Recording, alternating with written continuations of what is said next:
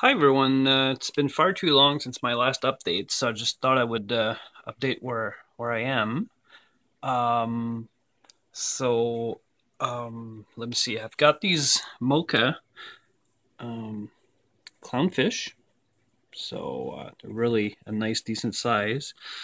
Cleaner wrasse I've had since forever, almost a couple of years. The Sailfin Tang there's Desjardini swimming by, and of course I have these two large long spike urchins. One there, and the other one is often hiding in the back there, I guess. I'll try to spot it. Oh, yes, there you go. Yeah, that one's in the back. So, let's see if I can spot any of my new additions here.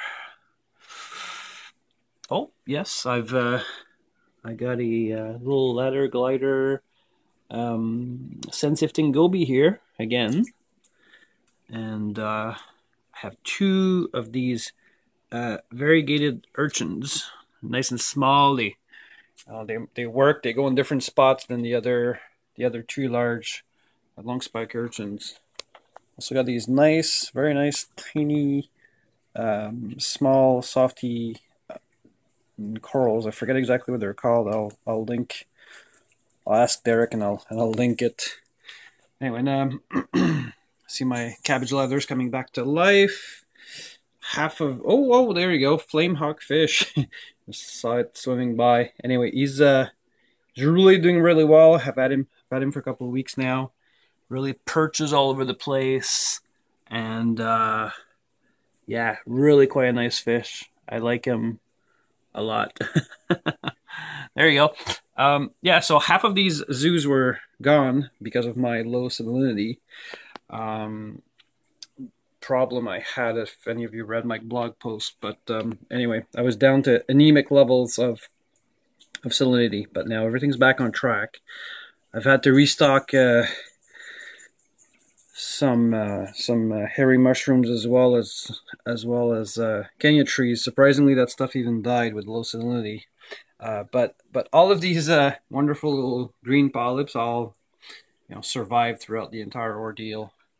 But anyhow, oh, and I guess I could show quickly what's going on too. I got equipped with a nice GHL ProfiLux 3X. I'm also controlling using my smartphone.